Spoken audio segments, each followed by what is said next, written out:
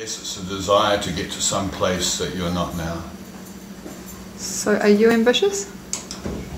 Yeah, I am. Why do you think you're that way? That's a hard one to answer actually, because I have siblings who aren't, or they are, but they haven't made anything of it. So I don't know where that comes from, but I actually think it comes, in my own case, maybe a restlessness.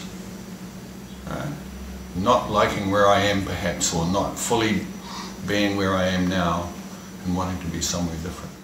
I was about 16, I said to myself, the only way that I'm going to get to a place that I want to be is to buy my way out.